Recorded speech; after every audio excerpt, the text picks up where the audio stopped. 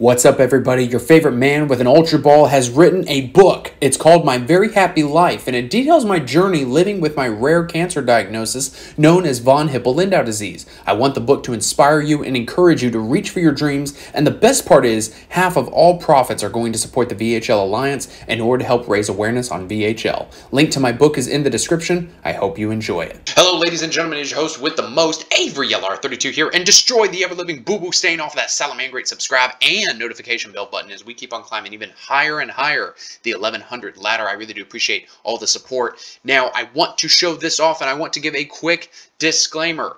Number one, yes, the extra deck for the Salamangreat top 4 list only had 14 cards. Number two, if he did say that there was a 15th card that he would put in, I don't speak Spanish, so I have no idea what was said in the video. I do have to give a shout out to Ready to Duel, though, because they're already putting up deck lists from this event. So I figured I would at least show off the salad list, and all y'all Salamangreat experts can, you know, talk about this deck and what y'all would change, because I don't know shit about Salad. I haven't played the deck since the deck first came out. So, yes, 42 card main deck, 14 card extra deck, 15 card side. Let's just go ahead and dive on into this here, because this is really interesting.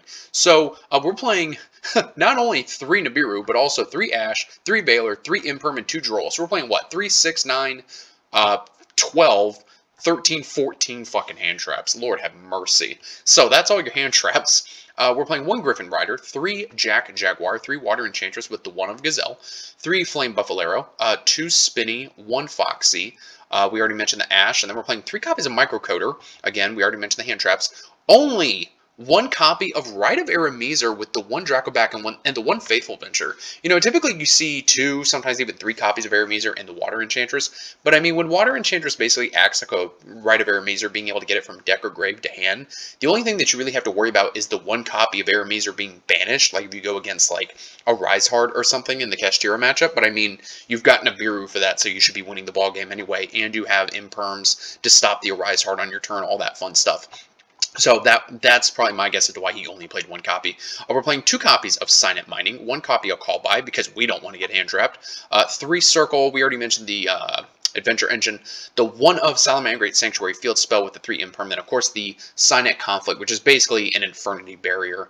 For the extra deck, we're playing 1 Mirage Stallia, 1 Access Code, 1 Transcode, 1 Heat Soul, 1 Update Jammer, 1 Phoenix, with the 2 Sunlight Wolf, the 2 Splash Mage, the 1 Link Spider with the 2 Balinks, and then the 1 of Lingaribo.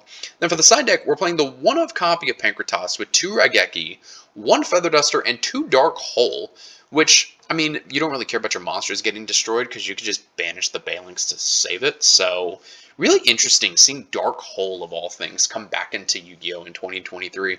We're playing 3 copies of Twin Twister, 3 copies of Deep Barrier, and then 3 copies of Anti-Spell. No Royal Decree for like Labyrinth or Trap Tricks. You know, a lot of people going into this weekend, especially at my locals, we're talking about like Royal Decree's busted. You got to play Royal Decree.